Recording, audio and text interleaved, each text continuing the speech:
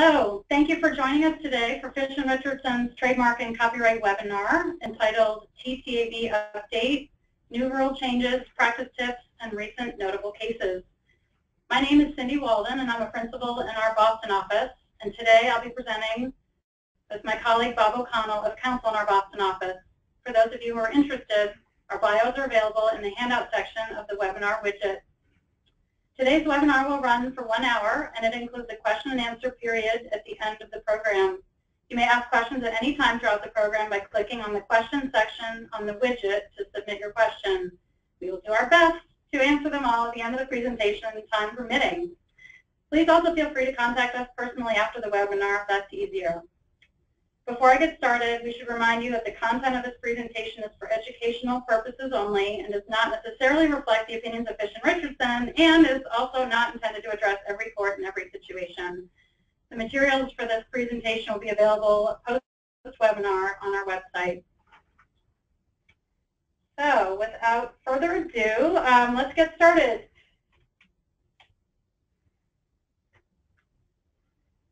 There we go. Okay, so here's the agenda of things that we're hoping to cover today. We'll start with an overview of how things are going at the TTAB. We'll talk about the new TTAB rule changes. We will talk about some strategic considerations that the TTAB post the B&B hardware case.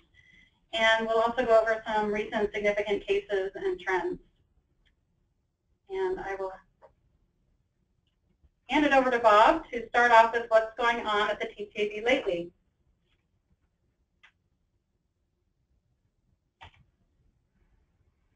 All right, good afternoon. So there have been a few personnel changes in the past year at the board. One judge, Judge Searman, has retired. One of her favorite issues was surname cases, and we're going to talk about that later. Three new judges have been added in the past 13 months, Judge Coggins, Judge Larkin, and Judge Paula Georges. That brings the full complement of judges on the board to 26, and they currently have 14.6 full-time equivalents for interlocutory attorneys. And I believe that there was talk at the board that they're going to be hiring again because they have targets that they're trying to meet on pendency that we're going to talk about now in the next slide. First, we thought we'd start out with some of the interesting statistics about the TTAB metrics over the last year in terms of workload and decisions. And on the slide here, we have the statistics displayed. Last year, 3,121 new appeals were filed. 5,881 oppositions were filed, and 1,848 cancellations were filed. That's up anywhere from 4 to 11% from 2015 numbers, depending on which type of action. 2017 Q1 filings are at or slightly higher than 2016, so the trend continues. We also have some interesting statistics on currently pending matters. There are, you can see, quite a few. 1,441 appeals are currently pending at the TTAB. As a counterpoint to that, in 2016, 528 appeals were decided, and currently pending oppositions number roughly 5,414, and cancellation actions a little over 1,500. The trial cases that were decided in 2016 only number 158. So you can see that while there are many, many matters that have been filed or pending, not as many actually make it through to trial and decision. Another statistic from last year is that 23 accelerated case resolution or ACR cases were decided, and it's anticipated those numbers may fall off a little bit with the new rules, but an interesting data point nonetheless.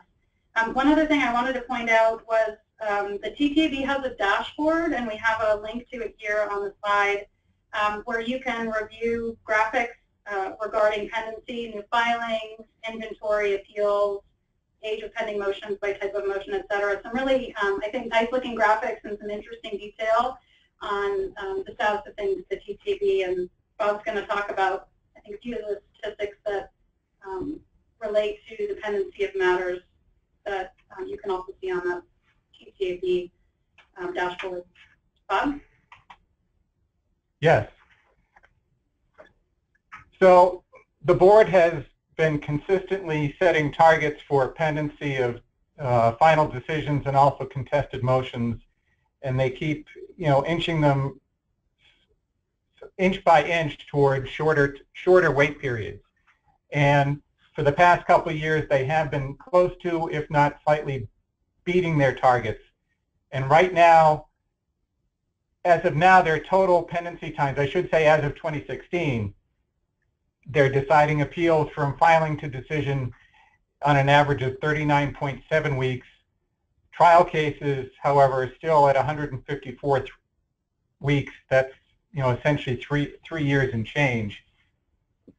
ACR trial cases are getting decided in just under 2 years at 98 weeks.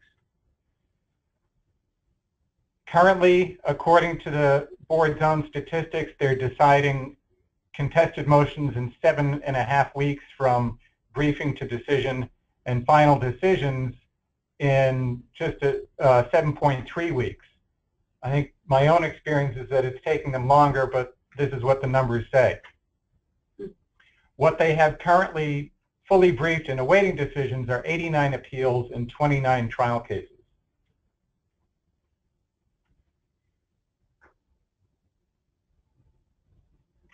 Great. Next slide, please. There we go. Great. So we also thought we'd take a quick look at the appellate record that the TTAB has.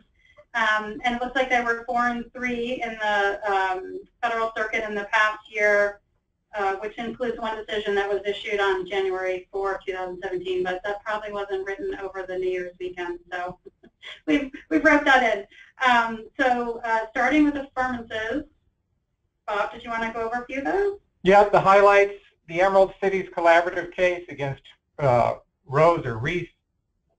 That was a cancellation case where the grounds for cancellation were abandonment on account of the fact that the application, when it was still a pending ITU application, had been assigned, and it had not been assigned properly, along with the, all or substantially all of the assets of the business that it was tied to.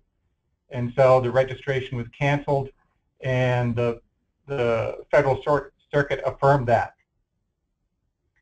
In the Prima Giotti Light case, that was a case involving a mark that was 660 words long. It really wasn't a mark at all, and it had been refused based on failure to function as a trademark. Pretty straightforward, and that was affirmed as well. Bob, that looks like that was a flyer. Yeah, the mark. It's just for some context. Yeah, the specimen in the case was essentially the whole mark on a sheet of paper, and it did look like a flyer or something, and it was sort of an explanatory, very long explanatory slogan for this person's business.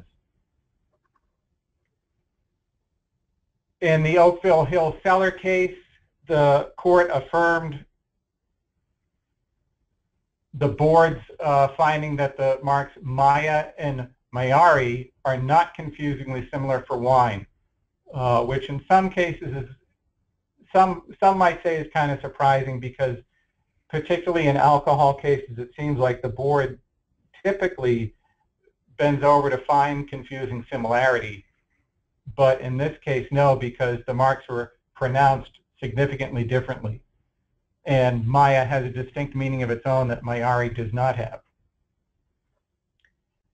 And then the Cordura Restaurants case is interesting because it was one of those cases where it kind of highlights the, I don't know, you'd call it Kafkaesque or maybe Dickensian aspect of TTAB practice, because the party, the applicant here had a registration for the word churrascos in standard characters that had been registered. They filed an application for the same mark, the same word, but in stylized font, and this one got refused for being not only descriptive but generic, notwithstanding the stylization. And the applicant pointed with, I think, some justifiable frustration at its prior registration, but that was unavailing. If it's generic, it's generic, and that was that as far as the board was concerned. And the Federal Circuit affirmed that. And we had a few examples, the reversals for the Federal Circuit this year. The first one is the one I mentioned that was just issued at the beginning of 2017, but we've included it here as an interesting point. The In-Ray-Driven Innovations case, it reversed the TTAB finding that the mark.blog was merely descriptive for online information services. And the Federal Circuit in that case held that the word dot, D-O-T, does not immediately convey a meaning of the punctuation in an internet domain. So they reversed the TTAB finding that otherwise .blog simply referred to a blog at a website address. Another reversal was the In-Ray Job Diva Inc. case where the TTAB found that where it vacated the TTAB finding of partial abandonment over the distinction between software as a service and analog rendering of services. In that case, the Job Diva mark covered the identification of services with personnel and placement and recruitment services. But what the company really was doing was offering software as a service to help one render those services. So they weren't actually rendering the services themselves. They were simply providing software as a service. So I thought that was an interesting case to mention, focusing on really what the consumer's perception would be of what the service is. And then finally, the Christian Faith Fellowship Church versus Adidas case. The Federal Circuit reversed the TTAB holding that the sale of 2 hats at a church bookstore to an out-of-state customer constituted interstate commerce. And I won't go into detail on that now because we have another slide coming on that one a little bit, but that was a very interesting case and a reversal this year. So before we go into some more of the cases and the precedential cases that we were going to talk about this year, we thought we would go over the new TTAB rule changes that became effective at the beginning of this year.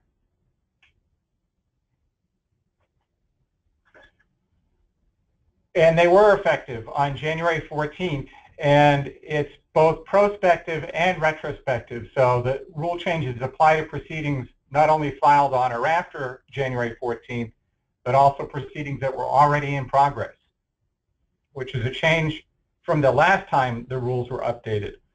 And the feeling at the board was that it just made more sense to have the same sets of rules apply to every case rather than old rules applying to some cases and new rules applying to other cases.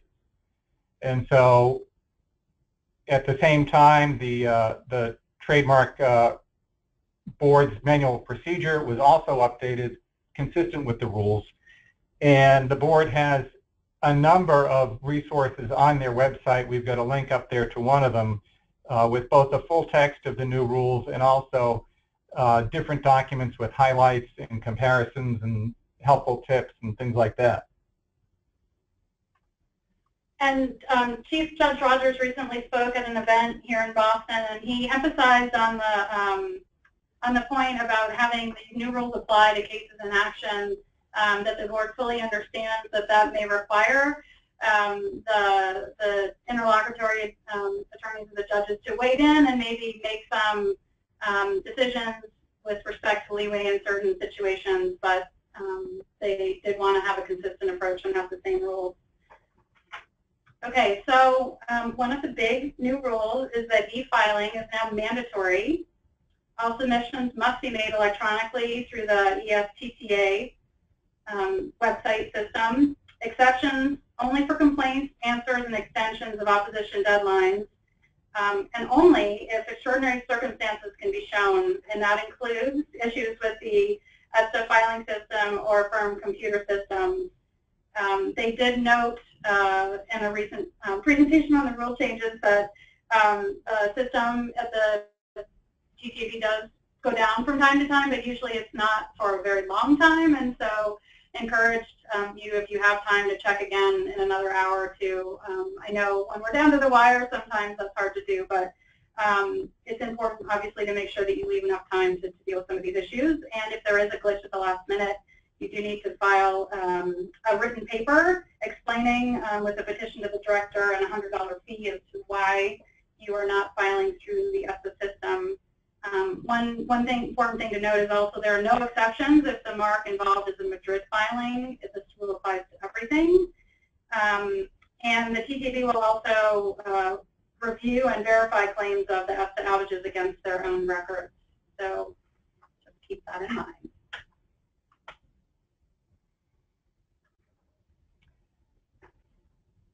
As another part of the rule changes, the board is now reverting to the prior practice where the board itself will serve copies of initial pleadings on the other party.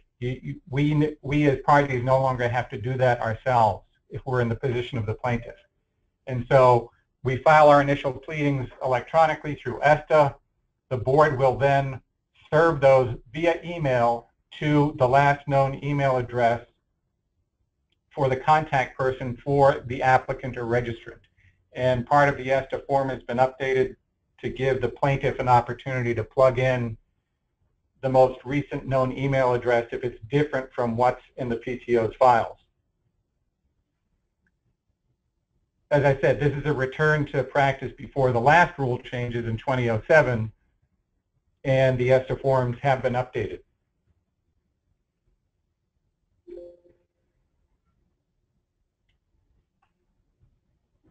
Next slide. Okay, so another big change is no more service by mail. Contrary to prior practice where you must seek consent and stipulation of the other side to serve by email, that's now been flipped on its head. And so service of all submissions and papers in inter partes cases must be made by email unless the parties agree otherwise. Service should not be made by first-class mail, hand delivery, or overnight courier or other means unless the parties both agree. And if the serving party encounters technical difficulties or extraordinary circumstances in serving by email, again, you must provide a written explanation that email service was attempted but could not be made and why. Another thing that the TTAB is doing to encourage efficiency with respect to the process is when service of voluminous or large electronic file sizes is impractical through email, they encourage parties to use alternative methods of electronic service such as Dropbox, USB drives, and other methods of service as agreed upon between the parties. So hand in hand with the doing away with the service by first-class mail or couriers, you also now no longer have an extended response period. Previously, you had an extra 5 days if you served by first-class mail, priority mail, or overnight courier. That is no longer the case. All 30-day response deadlines are now fixed at 30 days. However, all 15-day response and reply deadlines for briefing a motion have been amended to 20 days.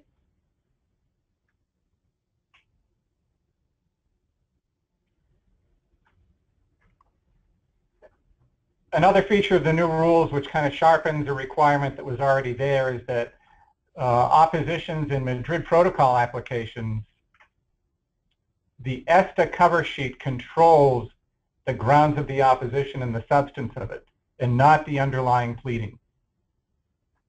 That is a switch from what has historically been the case with respect to domestic applications, where it's the underlying pleading that controls. But on Madrid applications, because everything has to be electronic, the ESTA cover sheet is going to control with respect to grounds for opposition and which goods and services are opposed, who the named opposer is, and so on. And once that's filed, once you click submit, that's it. It cannot be amended after it's filed under any circumstances.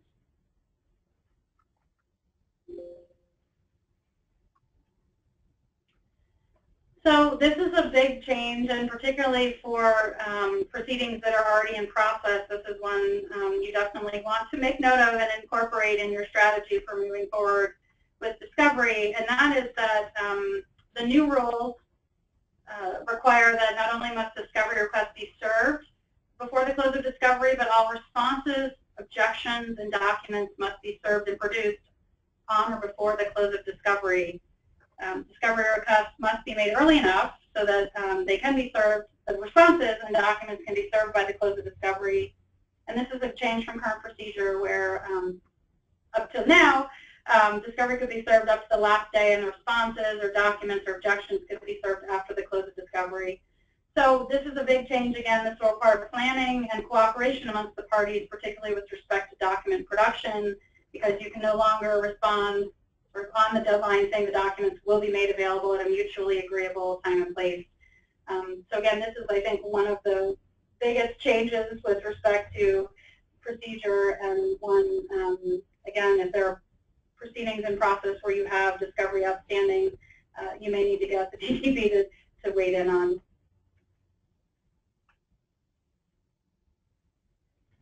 Another change to discovery rules is that there are new limits on written discovery. Now, interrogatories, document requests, and requests for admissions are limited to 75, counting all subparts. Previously, document requests and requests for admissions were not limited. This is a change that I'm not entirely in favor of, because I think requests for admissions can be really helpful in narrowing issues, and so I like to use them a lot. The one exception is that the board will permit a single extra sort of comprehensive set of requests for admissions solely for the purposes of authenticating documents. But apart from that, it's 75. You can file a motion, but you have to show good cause for exceeding the limits. So it would have to be an exceptionally complicated or fact-intensive case. Another rule change to be mindful of is that certain motions must now be filed earlier. Motions to compel discovery, motions to test the sufficiency of responses or objections, and motions for summary judgment must all be filed prior to the plaintiff's pretrial disclosures. A few other notes on summary judgment motions we have here. Rule 56D motions must be filed within the 30 days of service of summary judgment motion, and there are no extensions. The board discourages reply briefs, and surreplies will not be considered. And the board has come out with a statement that they discourage summary judgment motions on fraud claims.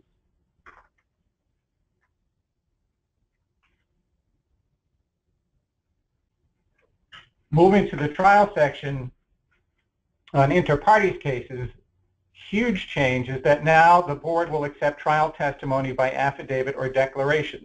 You no longer have to do trial testimony depositions.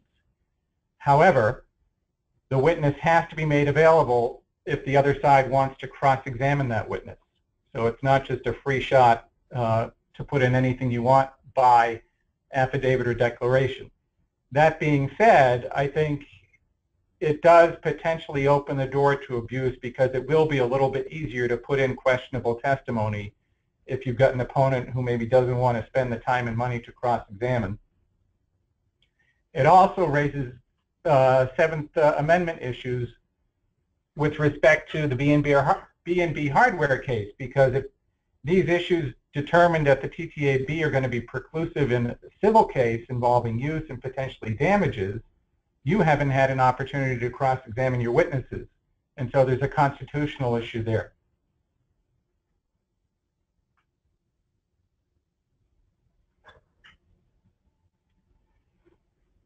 The board has also instituted some new technical rules for submitting testimony deposition transcripts. You have to file them electronically, but they have to be full size. You can't have multiple pages on a page. You have to have a word index. Also, notices of reliance have to include specific statements explaining the relevance of each proffered item as to a particular issue. And that's similar to what the existing practice has been, but they've sharpened it because I think they've observed that people were getting a little bit too lax about explaining things in their notices of reliance. So now you've got to be specific about, this document is relevant to this particular issue because X.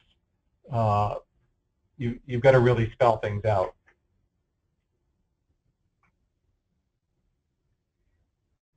Another change to make note of, in keeping with, I guess, the board's desire to keep things moving along, but I suspect also to have a source of revenue for those who aren't making up their minds about filing oppositions within a short time frame, is that the PTO will now charge fees for filing requests for extension of opposition deadlines The first 30-day extension, if you just file a 30-day extension up front, is still no charge. But after that, a second 60-day extension is $100 per application. If filed electronically, if filed on paper, it's $200 per application. So you can see they're increasing the price tag there. If you file an initial 90-day extension, so you don't go for the initial free 30-day extension, there is a $100 fee per application. And again, if filed on paper, a $200 fee per application. And then a final 60-day extension is $200 per application, and filed on paper, it's $300 per application. So I think this is really trying to incentivize people to decide whether you're going to oppose or not and move on with it rather than to extend and extend and extend without any repercussions.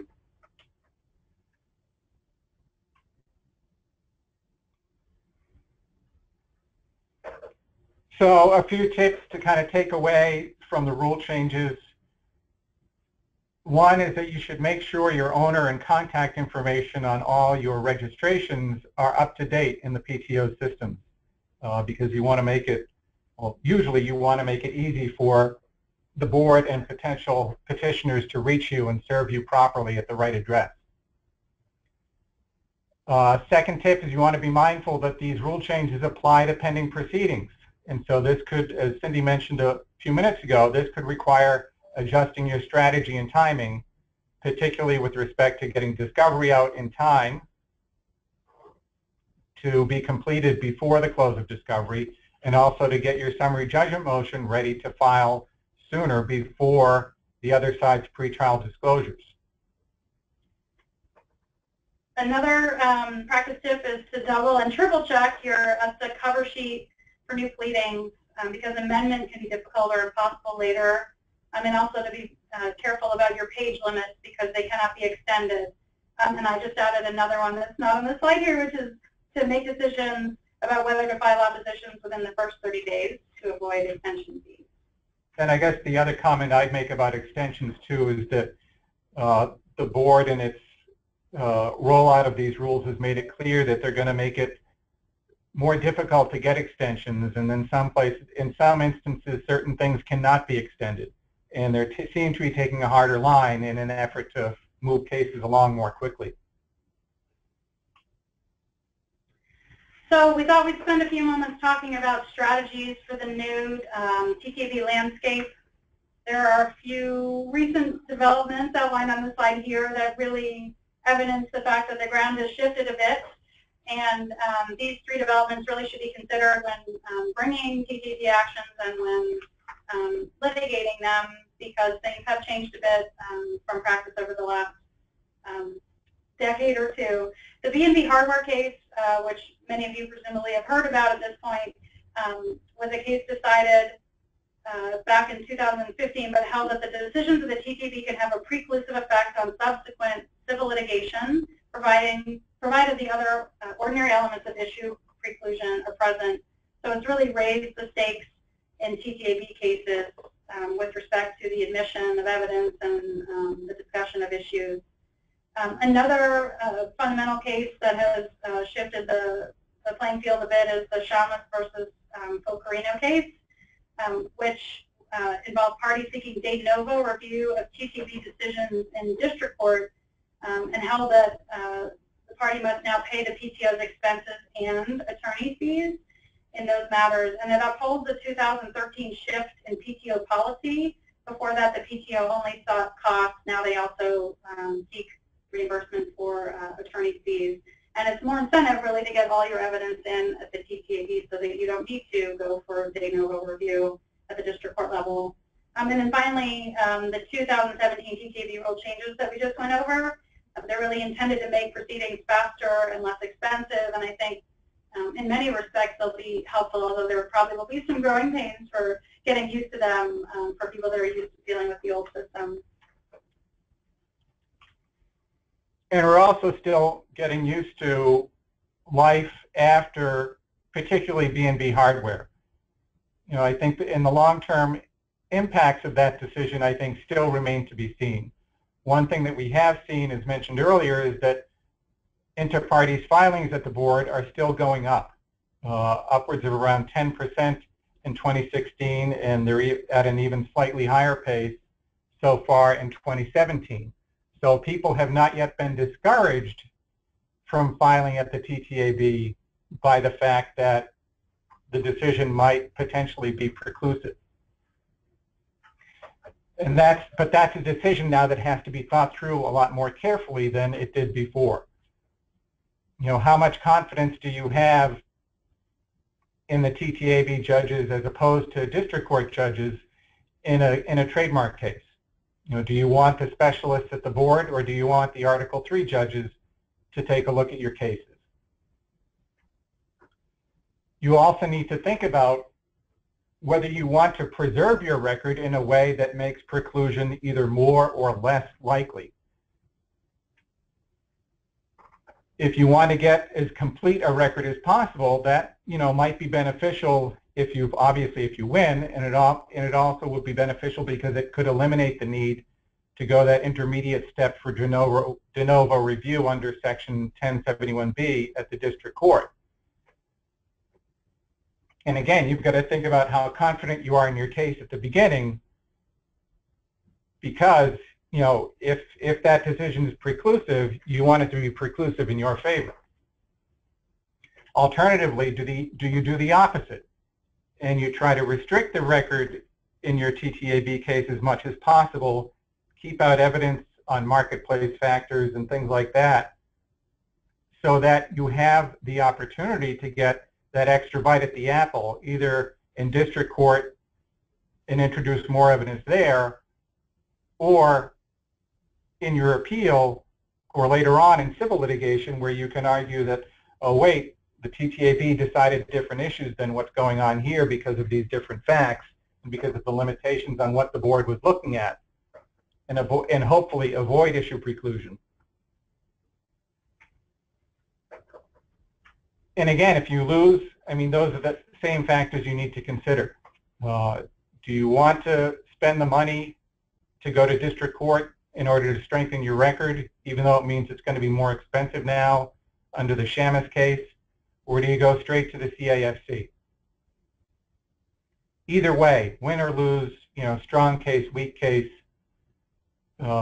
big record, small record, parties have to think about these things at the beginning and before they file anywhere, because the board is no longer, you know, a less expensive first bite at the apple in trademark disputes.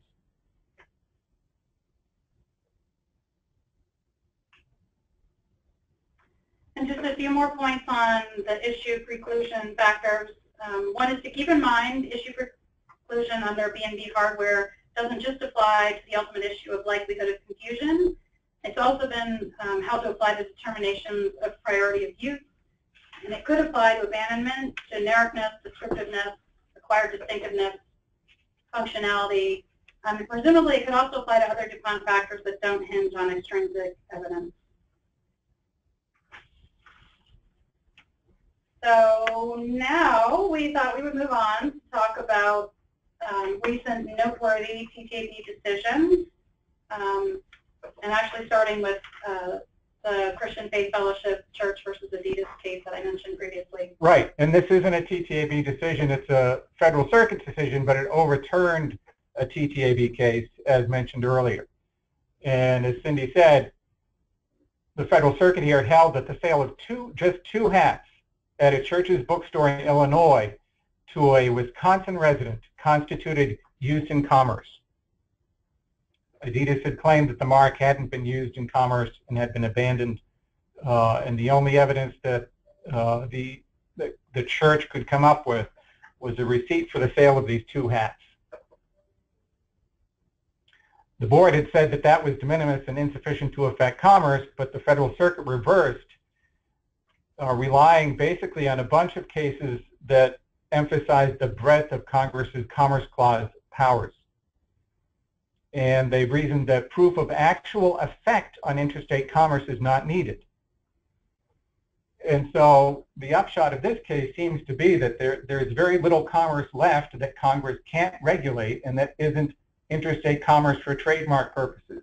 The bar to allege use is about as low as you can get. I suppose we would need a case about 1 hat to test that.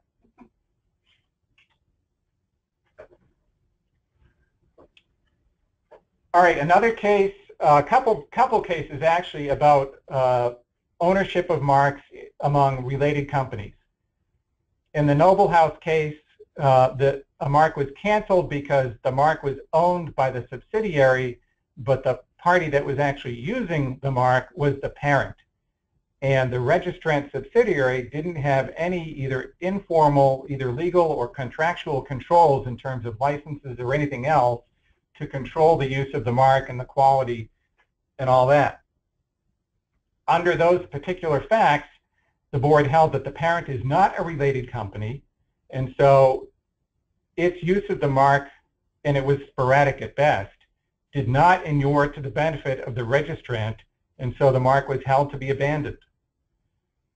And so the lesson there is, you know, if you've got multiple affiliated companies in your corporate family tree using marks, you want to make sure that you've got internal licenses and other controls in place to make sure that that use by affiliated entities is properly documented and controlled. Now, the counterpoint to that case was another precedential case by the board last year, Wise versus Allstate. There, the board stated that it's possible for a family of marks to be owned by different entities within the same corporate family if unified control is shown. So the obvious unifying element in those cases is that you've got to have control over use of the mark in one place, and it's got to be the right place. So just a few minutes. It seems like we're hearing more and more about these cases, and with state legislation also coming into the news lately, we thought we mentioned the 3 presidential cases involving goods or services related to marijuana. And in all 3 of the cases outlined here, the TTAB was not willing to step into the fray to discuss issues related to the Controlled Substances Act, other than to say that it is not lawful use in commerce if it's not lawful under federal law. This first case here was the mark Herbal Access, and it was for retail store services featuring herbs. But when reviewing the specimens, it became quite clear that the herbs were in fact cannabis. And so the registration was refused for not being lawful use in commerce. The second case here, the marks involved were powered by Juju and Juju joints, and the goods were marijuana vaporizers, which also were held to be illegal under the Controlled Substances Act, and therefore unlawful use. And the third case involved the mark Home Health, where the applicant argued the refusal wasn't proper if some of the goods were legal, but the applicant failed to address the descriptiveness and misdescriptiveness issues, and so the board affirmed on those grounds. All right, we've got a case now involving a consent agreement that was submitted by an applicant, which the board reviewed and, which is unusual, rejected. And those are the marks. They're up on the screen now: Time Traveler Blonde and Time Traveler, both for beer. And the case is in re Bay State Brewing. And the applicant submitted a coexistence agreement with the following terms: that the marks would only be used with house marks, that the applicant would never use Time Traveler or Traveler without Blonde.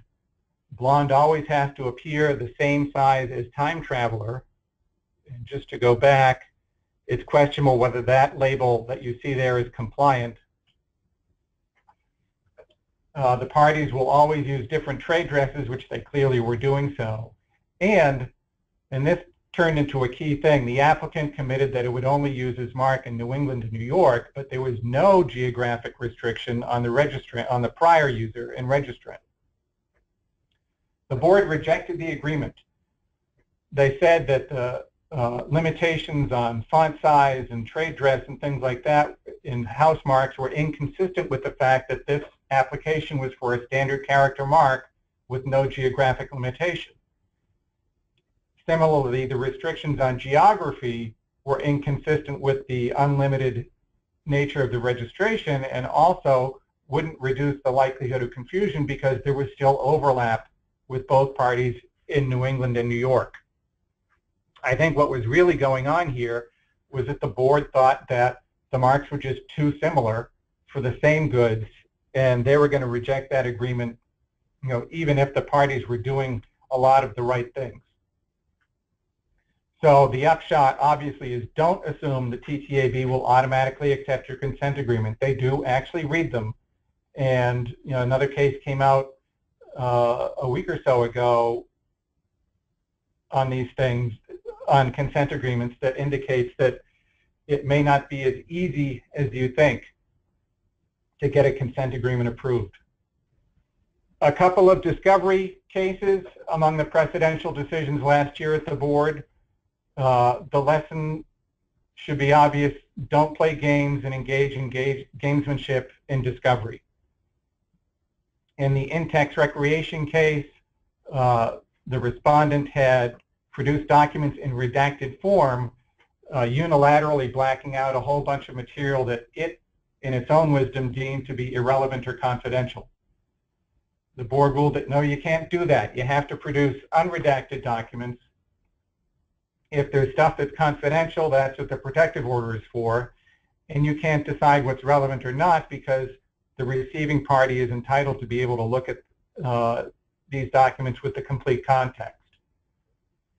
More egregious case was in Emilio Pucci case. One day before the discovery responses were due, counsel for the respondent had tried to get an extension, and when was unable to do so, they simply moved for a protective order as to all written discovery, sort of a blanket boilerplate motion with no citation to authority and no real cause shown. The board ruled that no, the proper course under these circumstances is to respond to the discovery and object. And the board was so unimpressed with the respondent in this case that they issued sanctions, which is very unusual. And the respondent was barred from filing any more unconsented motions in the case without prior leave of the board.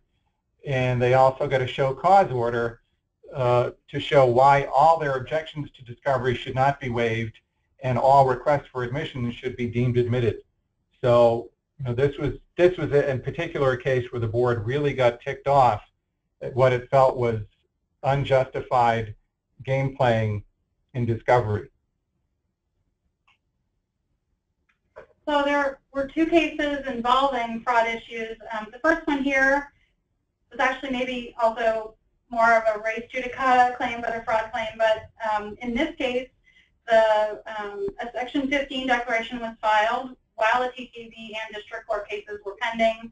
And of course, the Section 15 declaration includes representation that you know of, that the mark is not subject to any current challenge. In that case, the respondent filed for summary judgment on the basis of res judicata because in the prior proceeding, the fraud claim was not raised, but the TTAB held that the prior claim related to different facts because it was the issue of whether there was a connection with a living individual and not a fraud claim. And so summary judgment was denied and the case proceeded. And the other case here involved two different entities with the last name Quirk being used in connection with auto dealerships and auto suppliers. And in that case, a fraud claim was alleged based on finding a declaration that they knew of no other superior rights, but they were aware of the other registration. These two entities were operating in two different states. And I think this case underlines the fact that the TTAB really, requires very specific evidence of an intent to defraud the USPTO, not just that based on the circumstances involved, clearly you should have known better, clearly it smells like fraud. You actually have to have evidence of a specific intent to deceive, and that's in keeping, I think, with recent cases. There are a few cases involving procedural issues and evidentiary failure, and the theme on a couple that are outlined here were that really it's so important particularly with TTAB cases, to know the rules and to follow them and to make sure that you plead your case carefully. The first case here is the NH Beach Pizza LLC versus Christie's Pizza case, and it was a cancellation action against the mark Beach Pizza on the grounds of genericism. And the issue there was whether the dismissal without prejudice has a preclusive effect on issues actually litigated. There was a prior cancellation action that was dismissed for lack of standing, and there were no genuine issues of fact material to preclusion that were presented. So the Federal Circuit has held that dismissal for lack of standing should be without prejudice, but the failure to introduce evidence is immaterial in that case to whether there's a finding of collateral estoppel. And I think one thing that's noted along the lines of what Bob said about, don't play games in the TTAB is also, use the procedural options that the rules afford. And in this case, they didn't. In this case, the parties could have appealed the board's decision and would have allowed more time to introduce new evidence and discuss those issues. The other case here is In Re Jimmy Moore LLC. The mark applied for was Pitching Smart. The services were entertainment in the nature of baseball games. This is a case where really the services were not properly defined from the get-go. The services that really were being offered was a game for teaching baseball and softball pitching skills, not baseball game entertainment services.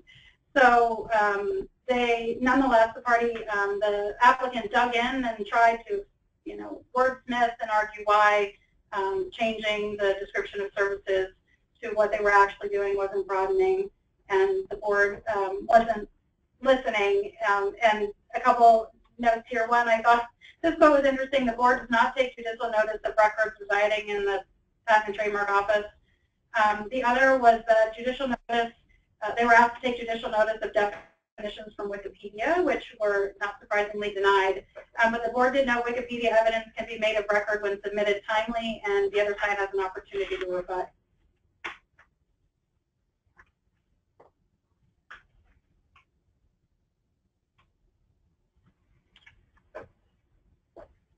There were 3 surname refusals at the board last year.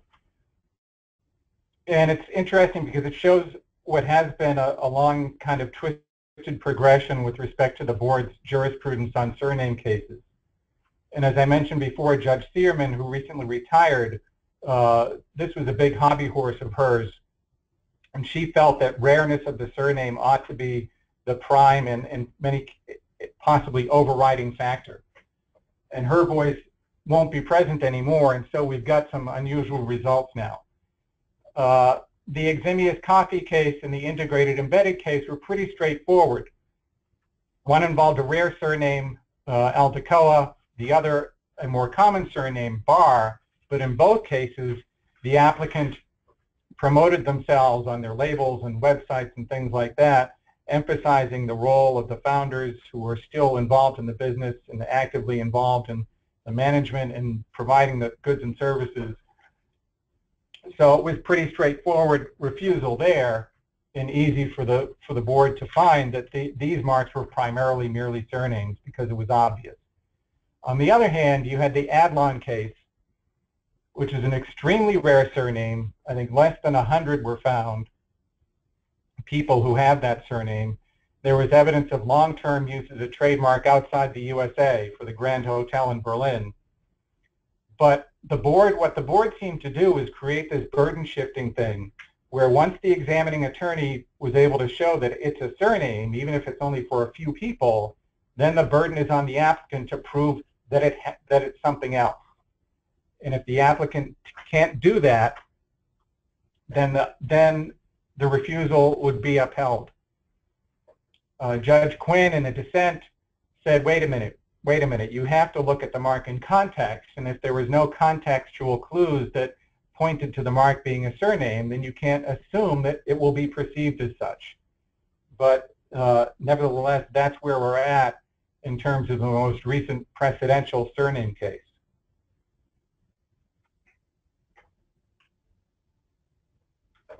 So there were a couple of trade dress cases that were presidential decisions decided by the TTAB this past year. The first one listed here is In Re Fantasia Distribution, Inc. And the trade dress involved was a repeating diamond pattern around the base of an electronic hookah. The mark was refused on the basis it was not inherently distinctive. It was held to be merely ornamental, a merely ornamental shape and an unremarkable pattern placed on the goods in an unremarkable way. There was some discussion about how even the way the products were packaged obscured the pattern, and there was nothing in the advertising to tout the pattern, and the fact that other electronic hookahs also had patterns on them that were unremarkable, such that it was more, ornamental. And there was not really evidence of record to support the claim that there was sufficient acquired distinctiveness. The other trade dress case is In Re Loggerhead Tools, LLC, and that was a motion mark. And the motion mark was of a hand tool with 6 rectangular jaw-like elements moving. And it was affirmed on the basis, the denial of that registration was affirmed on the basis that the mark was functional. And in that decision, the TTAB looked at utility patent for the product, and also the fact that the advertising touts the utilitarian advantages of the features of the product to come to that decision. Related to trade dress, there was a color case this year. Right. Bob was going to mention. Right. The counterpoint on trade dress cases is that we had a rare affirmance, or I should say reversal of a refusal on color. The board allowed the registration of the color white as applied to preformed gunpowder charges. And there the applicant really did their homework and did a great job of getting the kind of evidence they needed into the record. They were able to show that making gunpowder white is not natural and in fact costs more, that they did lots of look-for advertising, and they had a survey showing over 90% recognition of the mark. And so based on that record, the board found that they had established acquired distinctiveness for this color mark, and they allowed it to be registered. In the case there is In Re Hodgdon Powder Company.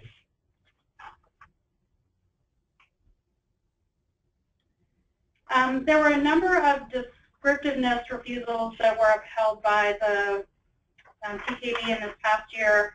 There were a couple I thought that were worth noting, and certainly the overarching observation is that the USPTO is really keen on highlighting descriptiveness issues. The first case we have here is the In Re Morinaga Nyoko Kamishiki Kaisha, excuse my pronunciation, case, where the mark, the two parties' marks were, the applicant's mark was Mount Rainier, the mountain of Seattle espresso and milk, which is depicted on the slide at the bottom there, and the owner of the registered mark owned the mark for Mount Rainier Coffee Company. And in that case, the board really had a fairly lengthy discussion about generic and highly descriptive terms embodied in the mark. Espresso and milk and coffee company were of little trademark significance, and talking about how coffee drinks, most every place that sells them has espresso and milk, and you can view those as having very little significance. I think the reason why this case was so the court ultimately affirmed the 2D refusal based on the similarity of the marks, but reversed on the issue of geographic descriptiveness, and that, I believe, is why this case was precedential, that the TTAB held that the mark as a whole was not primarily geographically deceptively misdescriptive based on the reference to Seattle in the mark, and that you're not just looking at parsing out the mark and looking at particular terms. It has to be the overall impression of the mark. Another interesting point in this case, and frustrating, I'm sure, for the applicant, was that the similar terms between the applied for mark and the registered mark, Mount Rainier and Mount Rainier with MT as the abbreviation, were both descriptive. And in fact, the registered mark has a number of registrations and had disclaimed Mount Rainier as being descriptive. Another important point was that the registered mark, one of the prior marks, was on the supplemental register, but the board held that a likelihood of confusion can still be found even if a term is merely descriptive and doesn't identify source. And that relates back to a Federal Circuit decision from years ago where it held the presumption of a mark on the supplemental register does not constitute an admission that the mark is not acquired distinctiveness. So this is a bit of a frustrating, I think, decision for certainly the applicant in this case, because the reason you're on the supplemental register is because the USPTO is saying that it doesn't function as a mark, but may be capable of doing so, and yet it still can be held as a bar to subsequent filed applications. And so, I think a practice tip there probably is to go ahead and file for the secure registrations at the very least on the supplemental registers. It may help you in your case of building up acquired distinctiveness and keeping others out of the marketplace. Okay, moving on. Next slide, we have another case, In Re LC Trademarks Inc. In that case, the registration of Deep Deep Dish Pizza was refused on the basis it was merely descriptive and had not acquired distinctiveness, and mere ownership of a series of similar marks doesn't suffice to establish a family of marks. And in that case, the family of marks alleged was a family of marks with repeating terms. Some of you may be familiar with the Little Caesars Pizza and other mark themes. So again, relating, I guess, to the issue of family of marks, but also the need to really prove distinctiveness in cases where the terms are highly descriptive. So to wrap things up, we had a few TTAB practice tips, takeaways from these presidential decisions for the first, for 2016. Number one would be know the rules, and particularly know now the amended rules, and take the time to carefully plead your case and get your evidence in correctly. I mean, if you read TTAB decisions frequently, you see time and again where parties go down simply because they didn't get their evidence in correctly. Another is registration of marks for products or services involving or related to the use of marijuana are going to be refused.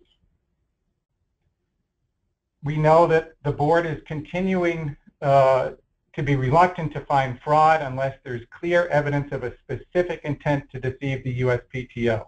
In the post-Bose world, fraud is still very much a non-starter. Another point is registration of surname marks is challenging and the rulings are inconsistent. So if attempting to register a surname mark, make sure to be very thorough in your arguments. And then last, on marks that have functionality issues, you've got to be careful about what you've got in your own past in terms of patents and claims in your advertising, because you can end up being hoist on those petards. So I realize we're at the top of the hour and would like to take a moment to thank you all for attending today's presentation. Those who need to drop off, please feel free to do so. A replay of the webinar, including the full question and answer session, will be posted on our website within 48 hours. We'll also be posting a copy of the slides as mentioned earlier. For those of you in New York and New Jersey, please download and complete the CLE form available in the handout section of the widget and send it to Lauren McGovern at mcgovern@fr.com. And we'll continue answering questions for those of you that have a few extra moments and would like to stay on. Thanks again, and please don't hesitate to contact us with any questions. Do we have any questions in the widget? There was one asking whether you can file an opposition against the same owner for more than one trademark in a single filing electronically. And the answer to that is yes. That's already built into the ESTA form. You can name multiple marks in an inter partes case right in your initial pleading.